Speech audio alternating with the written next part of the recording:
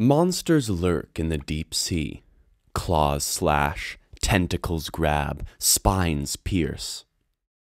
But not all deep-sea creatures are the stuff of nightmares.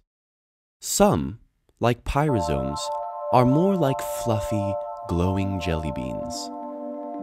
Pyrosomes, meaning fiery bodies, create spectacular light shows, sending brilliant blue and green flashes across the ocean.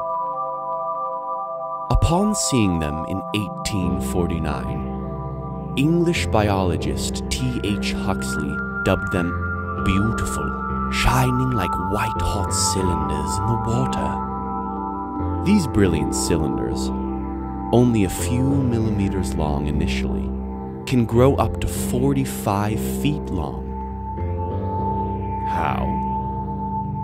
One long pyrosome is actually a mob of thousands of clones, called zooids, which copy themselves within a jelly-like tunic to add to the colony. Over time, an initial single zooid pyrosome clones itself into successive rings, transforming into a long tube closed on one end, like a giant thimble. But don't be fooled.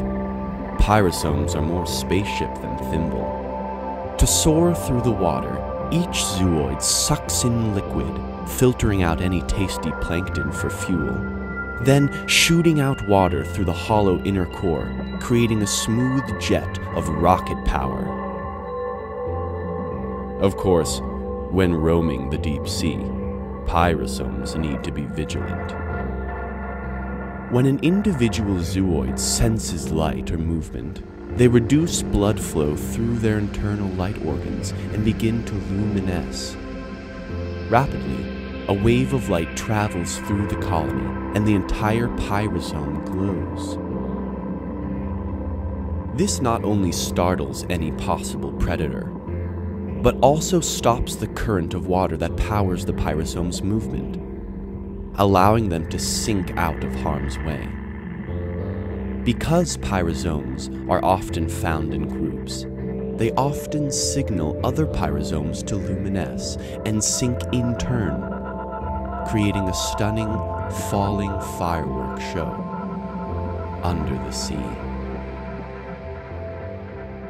I am Samuel Lanier, and this is CreatureCast.